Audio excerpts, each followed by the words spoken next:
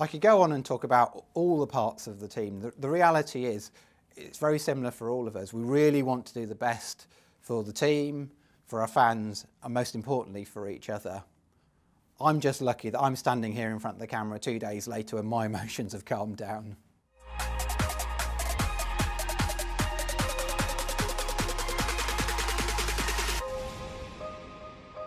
Is the team okay? Well, firstly, thanks very much for asking. I think as you can expect, we all sort of feel a bit of pain from this weekend, and that's normal. That's something we won't really get over until we get a chance to put that right, which hopefully will be at the next race in France. I think when you're in sport, you realise that you have weekends like this, and what's really important is how we bounce back from that. How do we take the pain from that, turn that into a positive energy for learning, work out how we extract all the learning that we can from that, turn that into future performance, and that's what we'll really be concentrating on. Were Hamilton and Bottas running particularly different setups and wings on their cars? Well, actually the setups were fairly similar. Probably the biggest difference between the two cars was the wings that they were running. So Lewis ran a lower downforce level, the level that the simulations predicted would be optimum, and Valtteri chose a slightly higher downforce level, something we predicted would be a little bit slower, maybe a tenth of a second a lap slower. How did we go about choosing that, and why did we end up in that position? Well, that was Valtteri's choice to run that wing, and he did so because he felt that would be quicker for him. So I think what you need to understand is this is a difficult circuit. It's a circuit where it's quite hard to get heat into the front tyres, and it's one where you need real confidence to get around the circuit because the walls are really close. And so getting heat into those tyres is really important, and if you can go a little bit quicker, put a little bit more energy into those tyres, the car will go quicker as a result, and you end up in a sort of positive performance spiral. So it's more important that Valtteri was happy with his car, that he felt confident in his car, than the small difference the simulation predicted in ultimate performance. Valtteri towed Lewis in qualifying, so why didn't we switch that around such that one driver towed on the first run and the other driver towed on the second run? Well, we have a set of rules that we apply to make it fair for the drivers race to race, and one of those rules is that race by race, each driver gets to decide whether they go first or second in qualifying. So this week's was Lewis's turn, and Lewis decided, because of the benefit of the tow, that he'd go second. Now normally that wouldn't matter too much, because normally what we would try to do is to get Valtteri in a good position on the track so that he could get a tow from his competitors, from the other cars. One of the difficulties we faced this weekend is we were trying to use a prep lap to get the best lap. That's how we felt we'd get the quickest time. So what we do is we go out the pits, we go round to the start, finish straight, we go round again and then start our fast lap. And that's just about trying to get the tyres into the right window. Unfortunately for Valtteri and for us, our competitors weren't doing the same. They were trying to get their fastest lap on their first lap after their out lap. And that made it really difficult to try and get Valtteri in the right place relative to the competitors so that he got a good tow. We saw if you look at what happened to Leclerc as well, we had a similar problem there, where we towed Leclerc up the start-finish straight, giving him an advantage in his own qualifying. And that was from exactly the same problem. It was difficult to position ourselves relative to the competitors. And on the very last run in qualifying, actually Valtteri did end up in a really good position for a tow. He was also on a really quick lap. Probably not quick enough to be pole, but quick enough to be a lot further up the timesheets. But unfortunately, the red flag put paid to that. Did Lewis come into the pits too early? What we were looking for is an opportunity to come in to make sure that we weren't undercut.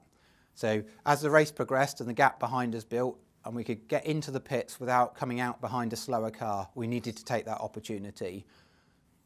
If we'd have gone longer, all we'd have done is given Red Bull the opportunity to undercut us. And while it looked like from the TV an overcut might be a better solution, the reality was the undercut was the quickest solution. The reason it didn't pay off for us is we just weren't quick enough. We struggled a bit too much with the degradation on the soft tyre, and we weren't quick enough when we came out on the hard.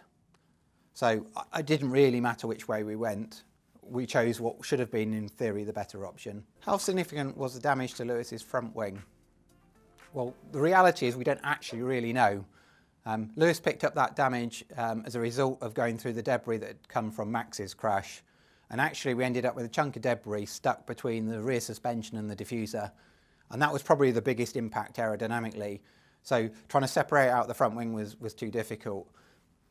But what did happen is the red flag obviously gave us an opportunity to fix both problems, so in some ways we were lucky with that.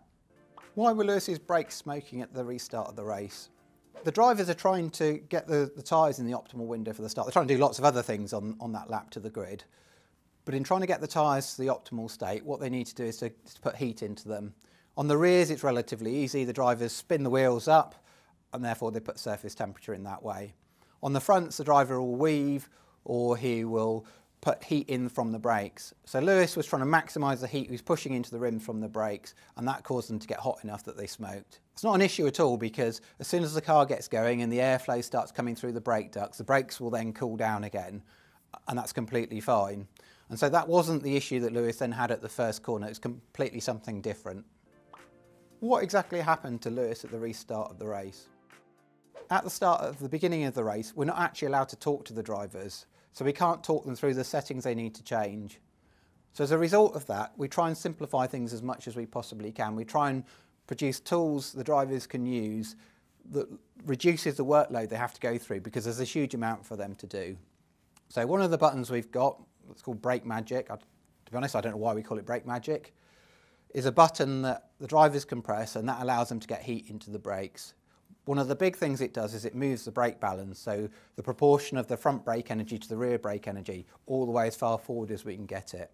And that allows us to put heat into the front brakes and therefore heat into the rims and into the tyres. So Lewis had done all of the right things. He got the car to the grid. He switched off the various buttons and settings he needed to switch off, switched on the ones he needed to switch on, and he was all set to start the race properly.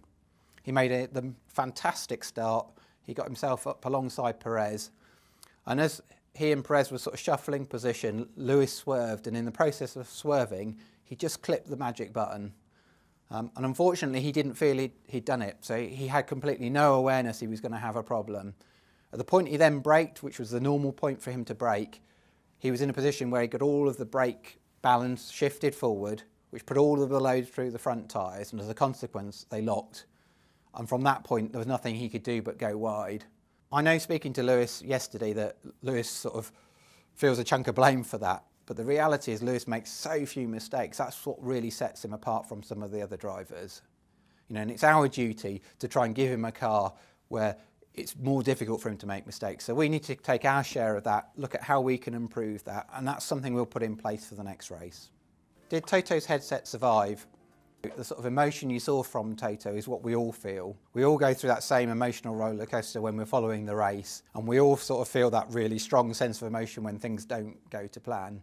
You can see that at the racetrack when you watch the TV footage. You know, when something goes wrong at the track, those guys really feel it. You can see it in their body language, you can see it in the look on their faces. We have the same thing in the factory. You know, if you look at the aerodynamicists or the designers, if the chassis is not the quickest chassis that weekend, those guys feel it and they push themselves. It's the same for our teammates at HPP. They also feel it if we've had an issue with the PU, or if we've just, for whatever reason, lost out with the PU. I could go on and talk about all the parts of the team. The reality is, it's very similar for all of us. We really want to do the best for the team, for our fans, and most importantly, for each other. I'm just lucky that I'm standing here in front of the camera 2 days later and my emotions have calmed down. Both drivers struggled this weekend, but why did Valtteri struggle more than Lewis? I think at this circuit, one of the difficulties is getting the warm-up of the front tyre. And it's also a circuit where you need to have real confidence. You know, the walls are really close, and if you get it wrong, you're going to put it into the wall. And those two things kind of go together, because if you can go a little bit quicker, if you can get yourself a little bit closer to the wall because you're confident, then you'll get a bit more heat into the tyres because you've got more duty. If you get a bit more heat into the tyres, you get a bit more grip and you can go faster.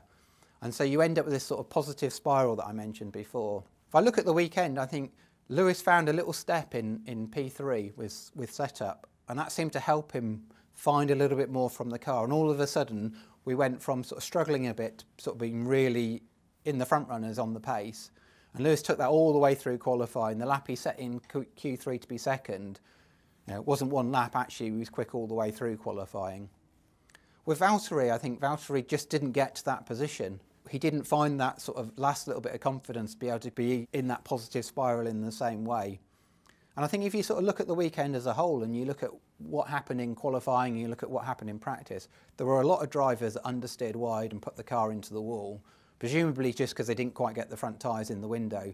And to the credit of our drivers, both our drivers avoided that mistake. I think it's also worth bearing in mind that if you sort of look at this weekend and compare it to last weekend in Monaco, it was Valtteri that was able to get the tyres into the window and get the best of them. And it was Lewis that was struggling a bit more. So I think this is something that we need to understand as a team. It's something we need to work on and improve, because if we don't improve on that, there will be other circuits this year where we'll find the same problems. I know we're still unlocking the potential of the W12. Are there any lessons we can take from this weekend and use going forward? We went into this weekend knowing we were going to have some issues, but probably not quite expecting to be where we were come P2 on Friday. What we put in place was a series of tests to try and get more understanding, and actually out of that has come a couple of theories, one that's really promising. Unfortunately, the test that we didn't happen until P3, and it was after we'd done the long runs. So while we found good pace for qualifying, we probably didn't get the best setup around that for the race weekend and for the actual race itself. So this is something we need to look at, something we need to work out how we would build the setup around the changes we've made, and then we can carry that forward into future race weekends where we have similar issues.